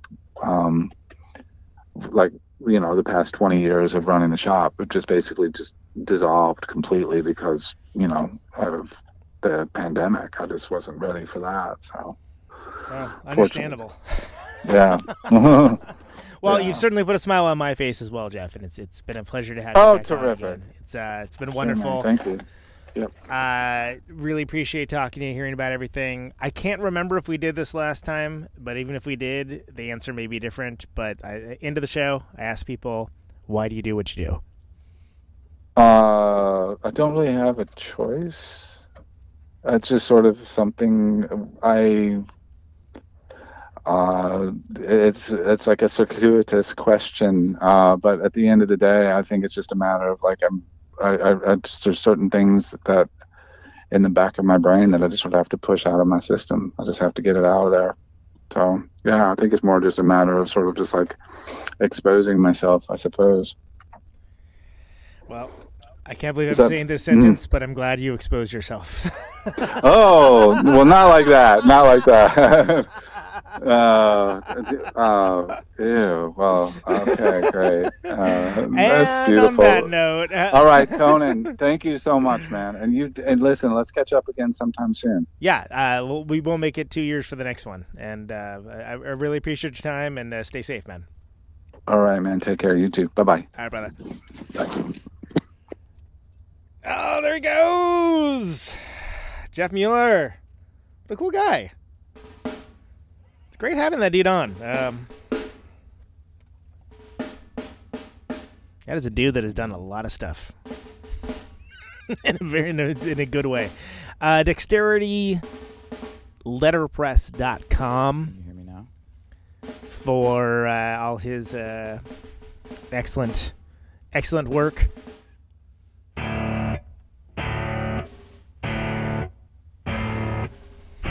Juno44.bandcamp.com. That's that revisionist adaptations and future histories in the time of love and survival. We mentioned the Rodan record that is also available on Bandcamp. The Hat Factory. Rodan93.bandcamp.com. And of course, there's also the 15 Quiet Years, shipping news, all that good stuff. Anyway, we're out of time, folks. As we come to the close of our broadcast day. The name of the show is Conan Neutron's Protonic Reversal. Thank you very much for listening to it. This is my farewell transmission. This show airs Thursdays, 8 p.m. Eastern, 7 Central, 6 Mountain, 5 Pacific, RadioNope.com. Say yes to no. Mr. and Mrs. America, and all the ships at sea. Stay tuned for a Juno 44 special, Music On with Music Off for live listeners. Sound of my voice. ProtonicReversal.com for the archives. Patreon.com/Protonic Reversal to get new episodes of the show sooner. 2,000 watts of power. $1 a month will get you there. Thank you so much to everyone passing the show around, sharing it with friends, sharing it with an enemy. Whatever. It all counts. It all helps. Thank you. This microphone turns sound into electricity. Episode 202. That's right. Can you hear me now? You heard me. Out on Stay safe. 128, you're dark and lonely. Take it easy. I got my radio Take it on. easy. Can you hear me now? Can you hear me now?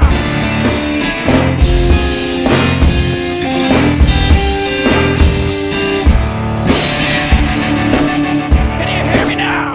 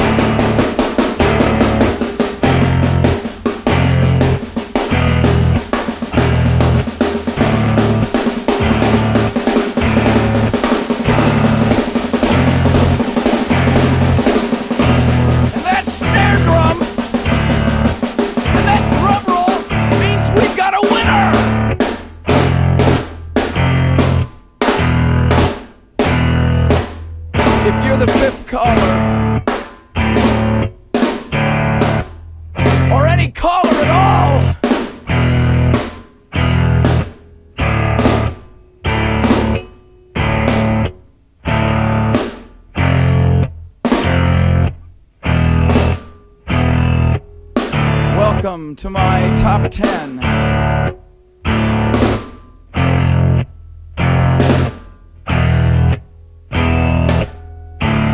I'd like to thank our sponsor. But we haven't got a sponsor. Not if you were the last man on Earth. She was prepared to prove it. This one goes out to a special girl.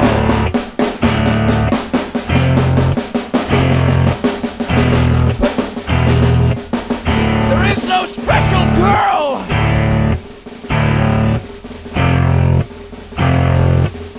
It's the end of radio. The last announcer plays the last record. The last what? Leaves the transmitter. Circles the globe in search of a listener. Can you hear me now? Can you hear me now?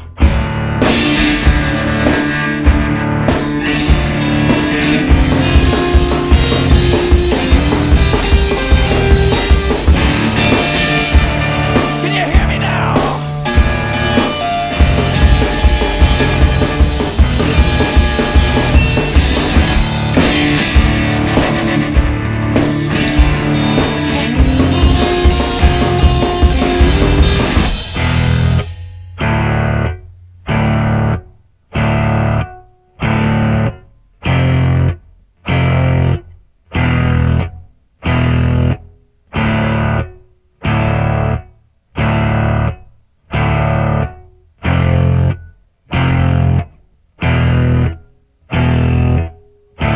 Really broadcasting if there's no one there to receive. It's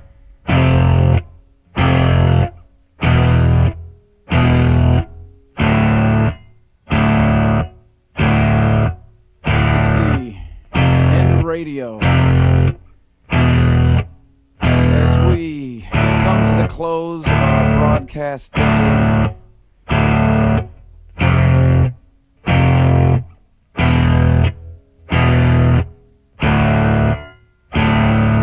radio.